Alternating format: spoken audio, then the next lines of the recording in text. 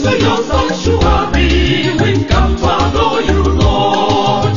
Into your sanctuary, we've come to adore you, Lord. In adoration and praise, we glorify your holy name. Into your sanctuary, we've come to adore you, Lord. In the name of the Father, and of the Son, and of the Holy Spirit. Amen. May the grace of our Lord Jesus Christ, the love of God, and the communion of the Holy Spirit be with you all.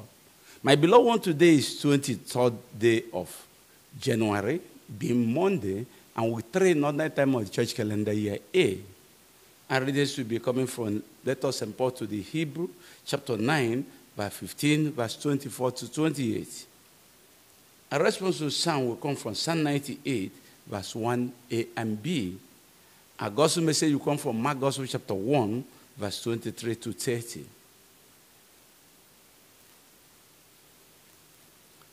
And the theme of our message today is, kingdom divided against itself cannot stand. Kingdom divided against itself cannot stand. How do we come about this? We're told in the book of Hebrew that Christ is the mediator of the new covenant. He became a mediator of the new covenant, having abolished the first one. How did he do that? He did it by offering himself once and for all in a sacrifice, and thereby take away our sins, our transgressions. And that's what he did. He entered, the other priests have been entering yearly, suffering, but Christ went only once. And then the man will die only once. And he went in and offered himself. Other priests went into the sanctuary to offer sacrifice with the blood of bulls, but he went in to offer the sacrifice with himself. And thereby bring a new order. Having removed the old order, he now put a new order by this. That will become the mediator of a new covenant.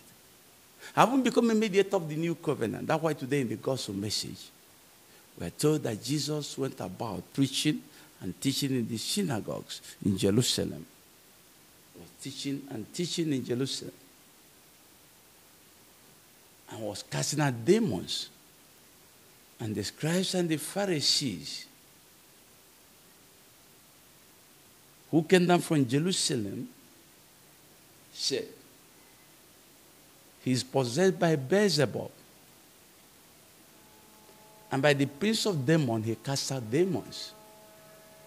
The people came, they saw him doing this wonderful work, healing people, casting out demons. And they condemned the work he's doing, says is possessed by Beelzebub, the prince of demons. And they cast out demons by this prince of Beelzebub. And Jesus, when he perceived this, asked them,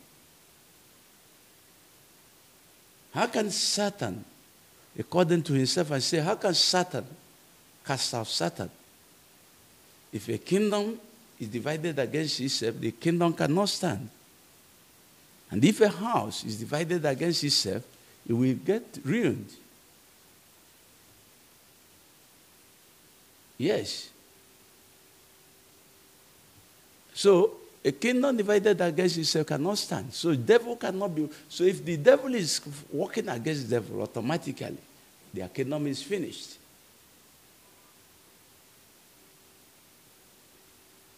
And then he told them again,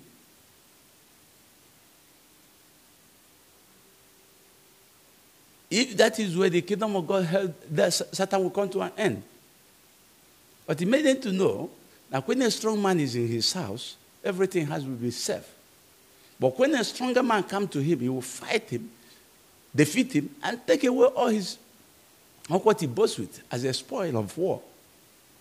Yes, you can't defeat another king without being stronger than him and without going to war with him.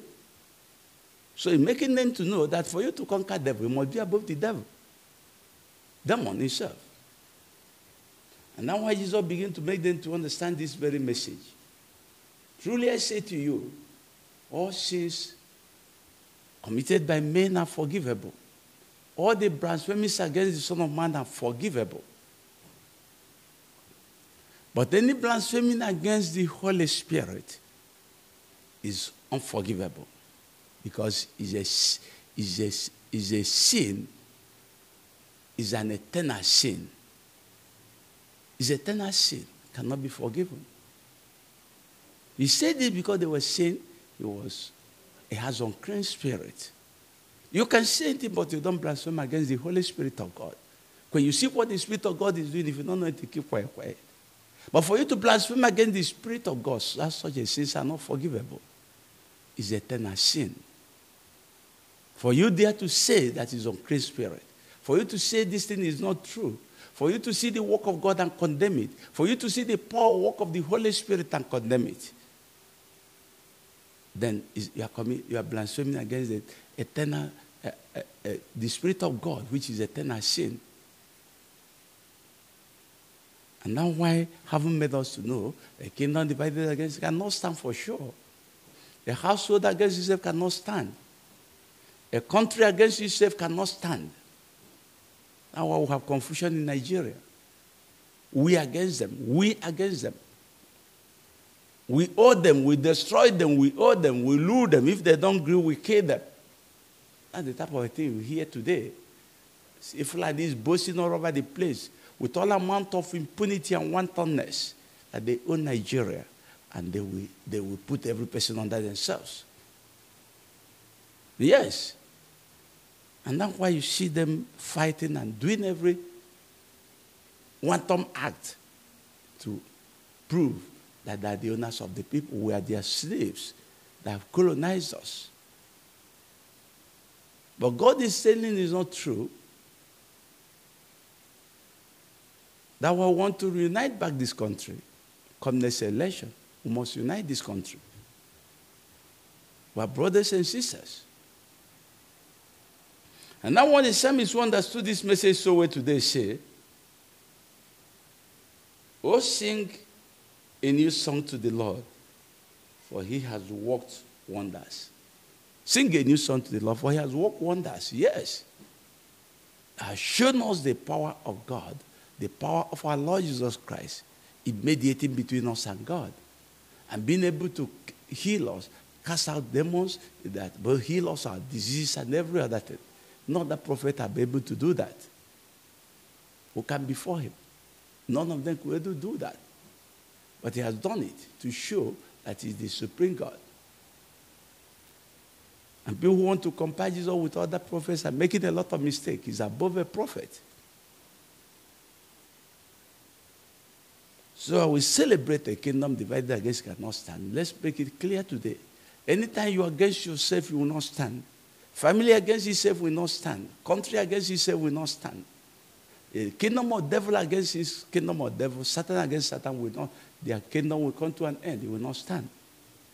So the unity among us is what matters. And that's why Jesus said that the way the people will know you are my disciple is unity and love among you. May we understand the need for today for unity among us. We ask through Christ our Lord. The Lord be with you. May the blessings of Almighty God be upon all of us. I will celebrate our ability not to divide against ourselves. In the name of the Father, and of the Son, and of the Holy Spirit. Peace be with you all.